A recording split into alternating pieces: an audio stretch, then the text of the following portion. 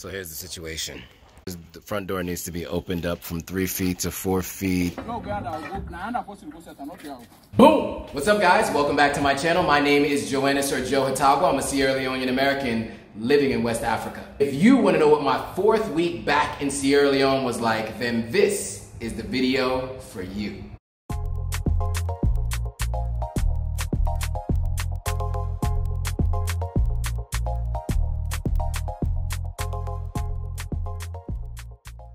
All right, cool guys, so we are in week 73, my 4th week back in Sierra Leone, and there's a ton of stuff to go over. So I'm gonna give you a quick brief synopsis, and then we'll jump right into the content.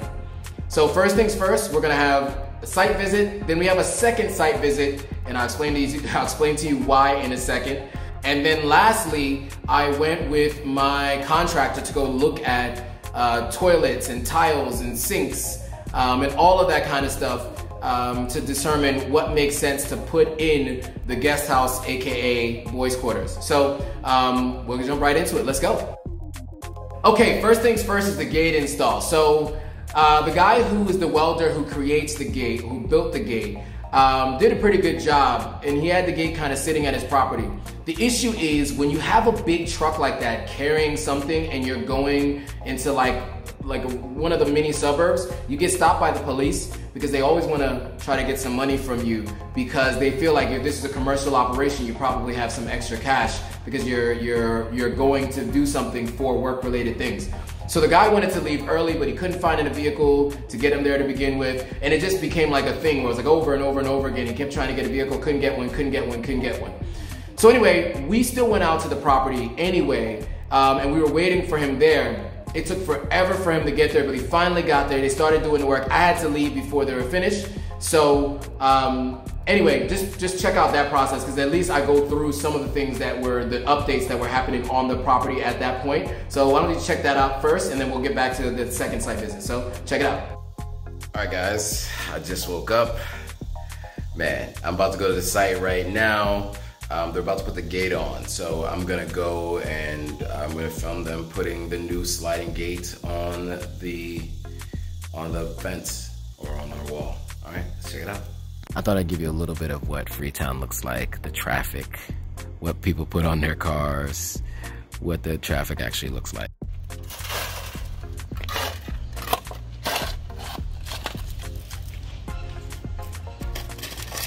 So that's the railing for the gate when the gate comes.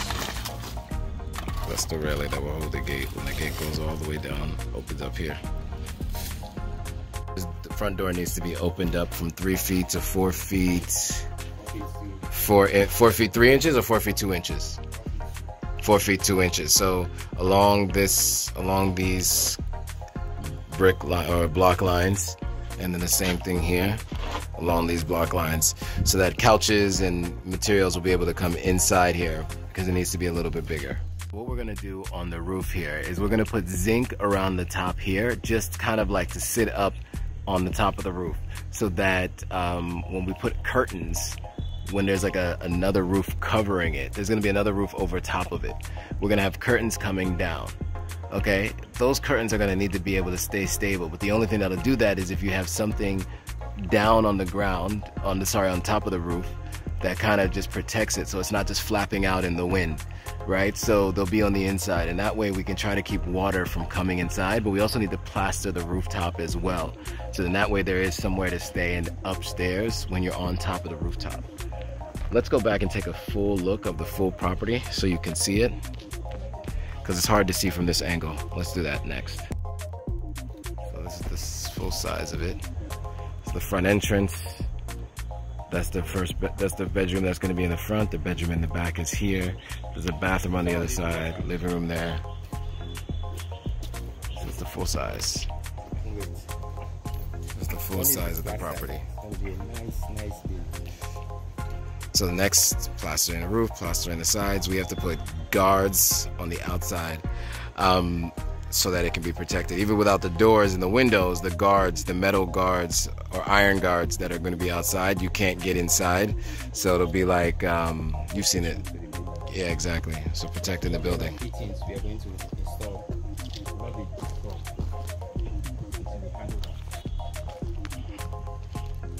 It's just the full size of the building.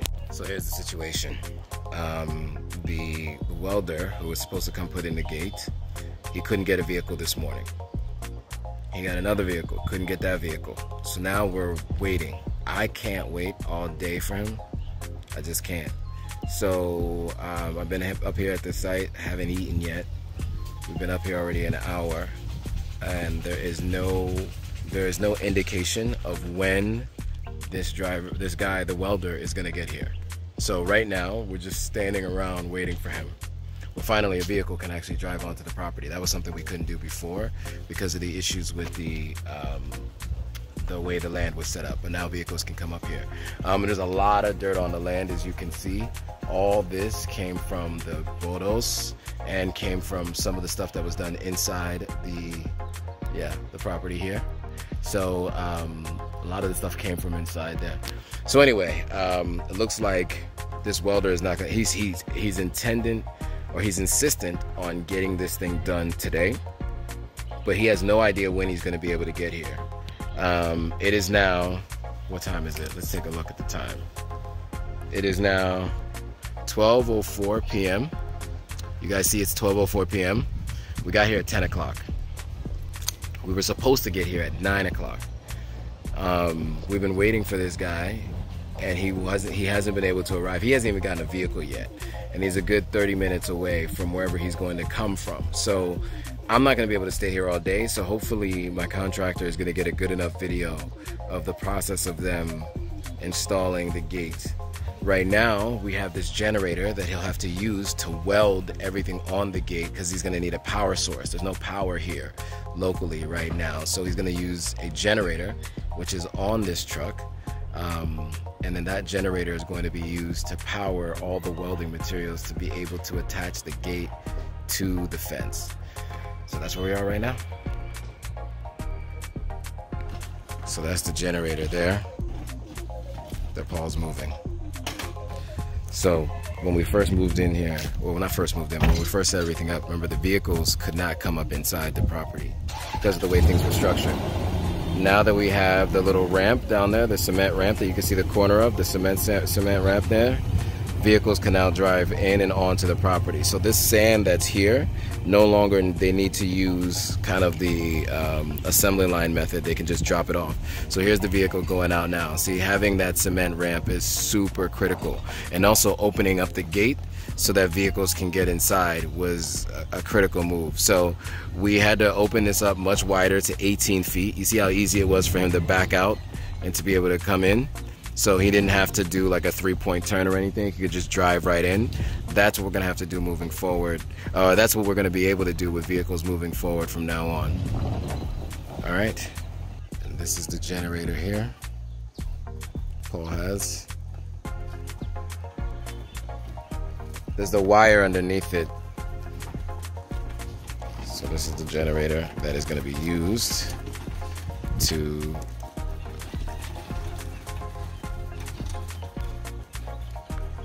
That's the generator that's going to be used to weld the gate, the sliding gate, the black sliding gate that's going to go here.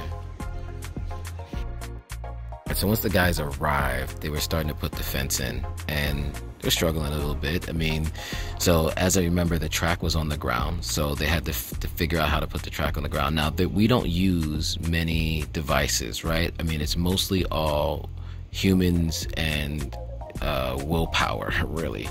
And so they had to do some lining up of the gate on the track. They're using this wooden thing to just ensure that everything is sitting up properly. Each person is working to lift it. Now you can see with the wheels on it, it's actually sliding. The door is actually sliding. So we got to a point where the door was sliding, which is great because obviously that's the main objective, right? You want to make sure that the door is sliding.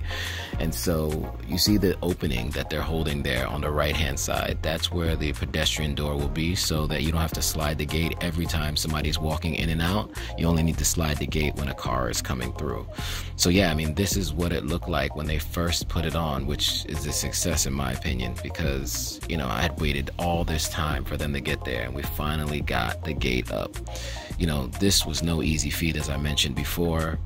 you know, this process of getting the gate was just, it was a lot of work. We finally got there. So now from this side, what you see is they're actually shoveling around the gate, because what they're going to need to do is put cement next to it to ensure that the gate doesn't fall at all and that anybody can't go underneath. So as of right now, there's some space underneath there. So they were shoveling around there just to make sure that the gate closes all the way. And then they're going to add some cement, which I'll show you in a little bit. But they end up adding some cement there so that it all ends up sitting on the track properly and that it continues to slide.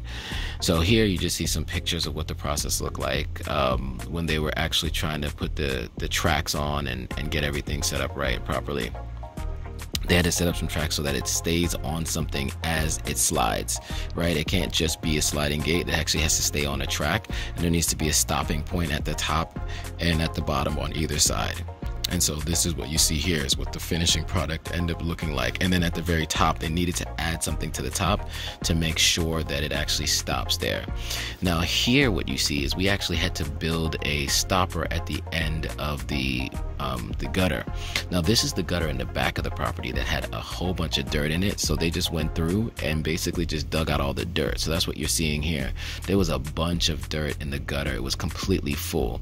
So now you see it looks empty. So like right next to the wall there's a gutter. It's kind of hard to see because there was so much dirt in there, but that gutter was completely full of dirt and debris. And so you see what they're doing is they're going through and shoveling all the dirt out of the gutter so that when the rainy season comes, the water just rolls all the way through there. So the water doesn't sit on the property anymore. It comes in from the back of the property. There's a gutter on the side and it goes all the way out. Now this is what the building looks like plastered. We finally plastered it. And then this is what it looks like now with the stoppage of the drainage at the end of the gutter outside the property. Now as you look outside, they finally finished putting the walls up and the tracks. And then again, more plastering of the guest house. All right, and lastly, I went with my contractor to go meet with a guy. She's an Indian owner of a tile. I guess they sell tiles, sinks, toilets. They sell everything. So they're kind of a one-stop shop for everything. I had already been quoted the prices for everything, but this was just to determine which toilets do we want, which kind of sinks do we want. And so all of that was done on this trip. Which kind of tiles for the sink, you know, in the kitchen, around the top of the kitchen, what kind of tiles do we want on the floors in the house, what kind of tile do you want in the bathroom floors, what kind of tile do you want in the showers. All of that had to be done in this one trip. And so I went to this place, we chose all of it. So you'll get a chance to see it, so check it out. All right guys, we're on our way to take a look at some of the tiling and maybe doors and windows and stuff. It's in the Godrich area. So yeah, check it out. See, the family is in House here too. Look how these are wall tiles. For the kitchen or where? This is for kitchen. Yeah, this is all for kitchen, right? This one, it depends where you want it. This one specifically for kitchen or dining. Yeah. I mean, I think I only need I don't even know if we really need much tiles in the kitchen. Maybe like just small tiles. On the walls. On the walls, yeah. Yeah, there. Yeah. Huh? Yeah, this is for the ground, right? This is the floor tiles. You want to get it? I mean, what are the prices for all of these? This is for what? Floor? So this for floor. Oh, sorry, this for wall. Wall. These are all wall tiles. Okay, wow. Cartoon. 6 pieces inside. Yeah. 135. How much? 135. For 6? For 6. Okay. 135 for 6. How many do you think we would need? I will not tell now. The tile I will. Okay, and we should probably measure them too, right? Yeah. So we know the size. China will need to tell me that when you look at the area. Okay. I will know exactly how much. So for floor tiles, you have plenty of these. We can maybe do these in the bedroom. Yeah, the 2 bedrooms. The 2 bedrooms can have these. This is actually better. This is better for everywhere. Oh, this is 26. Oh. So this is more expensive. No, the point is the quantity. It only has 26. I see. Because you needed a tile that will cover every area. Maybe we choose this for the sitting room. It's brighter. We need a brighter color for the sitting room. Yeah, I mean, the kitchenette is white and so that's what I'm saying. Then we use this for the 2 rooms. Okay, that might work. And then the toilet, we choose another tile. Okay, yeah, that makes sense. We choose another tile for the toilet. Better. I just want to. Yeah, this is better. Just this is good. Yeah. This is for floor. Yeah, this is for floor. For the floor, but what about for the walls in the bathroom? Bathroom walls. Do you have tiles for that? You have something that can. So this would be good for the bathroom walls. For the bathroom walls. And then this is good for the floor in the bathroom. Yes. No, this is for the wall. This is for the wall? Yeah, this is for the wall. This is for floor. It has grip on it. This one. Right. So this for the bathroom walls. This for the floor. Yeah, those are the options. Let me take a picture. So take a picture of this.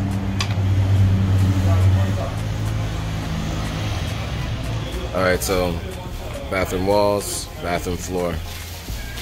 It cannot be this specific. But do we have a smaller sink this around this size? Another one. Or this maybe? Smaller, like corner. So that's what the sink looks like without all of the extras. But it's gonna need to be that size or this size, which is the corner, because we need something small for the size bathroom. So this is the preferred toilet because the opening is a little bit bigger. So the toilet will be this.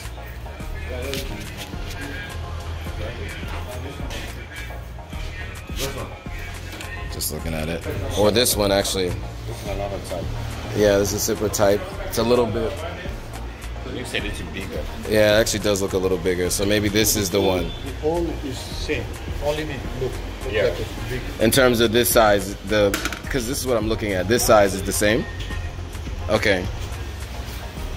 Well, this one's better. So let's go with this one. All right. Because this one's bigger. You have this installed. Okay, so we'll go with this one. So this is the one we're gonna go with. All right.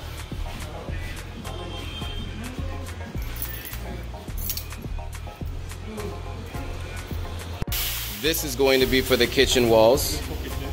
This is going to be for the living room and dining room floor. This is going to be for the bedroom floor. And then this is going to be for the bathroom wall.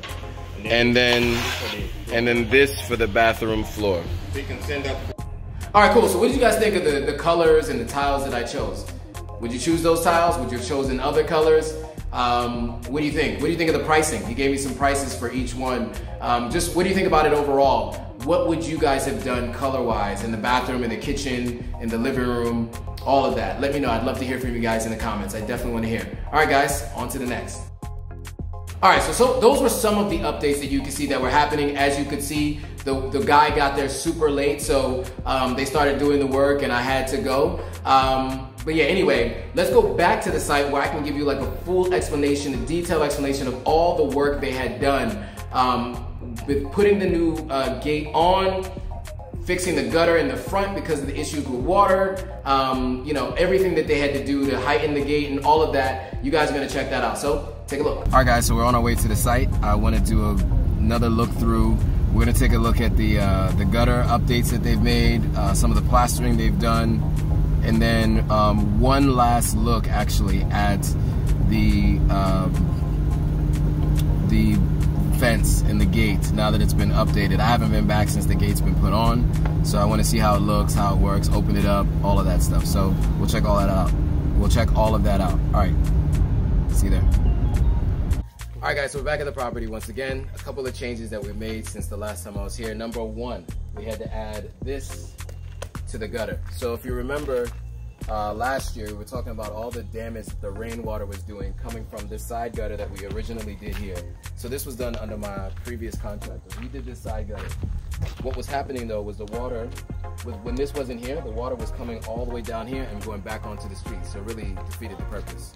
So my new contractor added this here so that when the water comes down with heavy pressure, it hits here and then it goes down the main gutter all the way down. So it'll no longer disrupt the street. If you look down at the ground, you can see all of the stuff that was in the gutter kept coming here and then it kept going down in the street. So now this won't happen anymore. It will just hit here and go down. And then the other thing that we did was for the gate. So remember they had to open the gate to 18 feet to get everything started, which means they had to mess with the pillars a little bit and they had to raise them up so that they can keep everything on this track. So at the top here, they've increased the size of the top pillar here so that it can house the guardrails for the gate, as you can see up here in the corner. And then the same, so you can see it up here in the corner, right? There's a guardrail for the gate so that way this houses it so it slides open. This is a sliding gate. And then on this side, it's the same thing. So they had to make a brand new pillar. We built the pillar here, and then the same thing, they added some stuff to the top here, and then the same thing, there's a guardrail on the side, on the inside here, so that this stays on a track so it slides open and close. And so we made it so that it's a sliding gate because there's not a lot of space to open it inwards, so when it slides, it doesn't take up any space. And then of course you need to have a pedestrian walkway, right? So we don't need to slide the gate open for people to walk in and out. We can just walk in and out through this door. All right, so now we're gonna open the gate so you see what the gate looks like. Full boy, my caretaker slash does everything. So he's opening the gate. See, so this is a sliding gate. See, it slides on that track down there, goes all the way down to the end, and now you can open and drive in. So remember, this place had a temporary tin gate. That material was what the gate was sitting in front of this place for about a year. Now we have this sliding gate. So it slides, and you see the pedestrian door there opening. But so this is how the gate slides on. It stays on that track and it slides and it comes all the way across and then it closes. And then it closes into that frame there.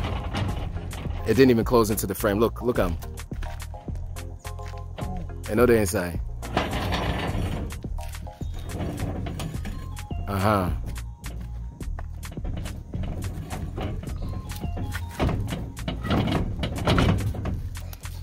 Yeah, and I like that. That's how you do it. And then what locks it is that little thing that goes down into the hole there. All right, cool. Okay, so now we're gonna look at the plastering. So let's go up and look. So if you remember before, this was just the block. So this side is what the whole thing looked like before. You remember this?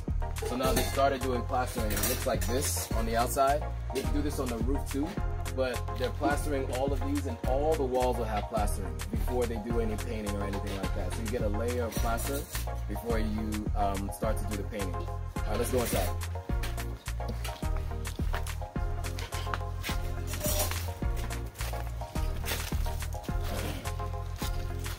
So they've also started plastering here too, on either sides of the walls here.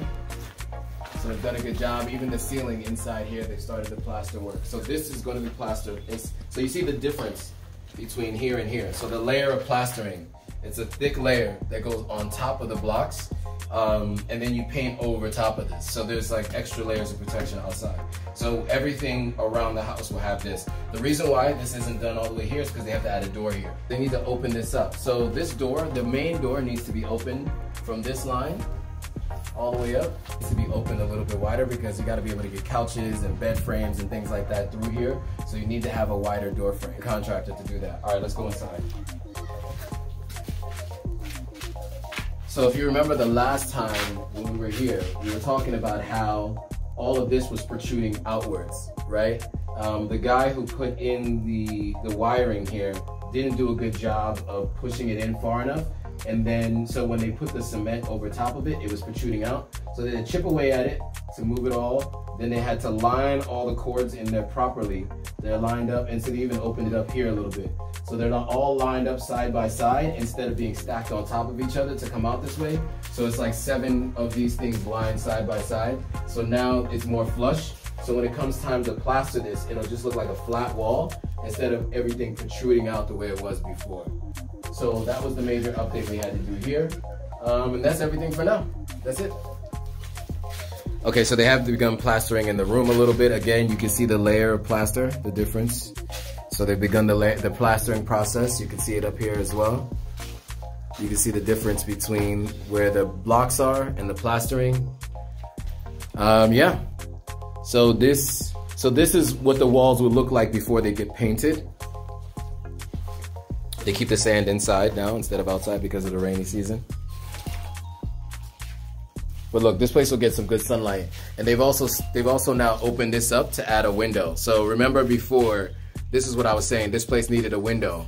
And because it was just so dark in here. So now they've added the window here as well. So we have a window in the little kitchenette area. We now have a window. All right, so those are some of the updates that we did with the gate and everything. On to the next. So that is it. That is everything that happened in my 4th week in Sierra Leone, week 73 of my time here on the continent. A lot got done. Let me know what you guys think of everything. The tiles, and then lastly, the site visits, the 2 site visits. What do you guys think about those updates that are happening there? Progress is being made, as you can see, but what do you guys think about it? All right, guys, that's everything. If you know anybody who's planning to move or visit Sierra Leone, make sure you share this video with them.